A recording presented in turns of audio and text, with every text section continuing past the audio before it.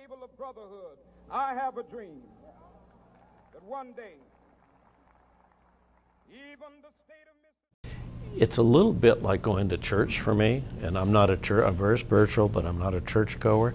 But it's a little bit like going to church because once I got there, and part of it was a connection with Dr. Mitchell, who is a real hero and role model for me. Once I got there, I realized it was a very personal experience.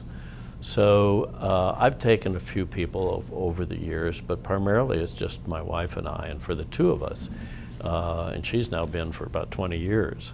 For the two of us, it's just a very personal experience about reflection and what are our values, and and it is that dual thing of we're simultaneously celebrating, but also looking at what the challenge is and reminding ourselves what the challenge is.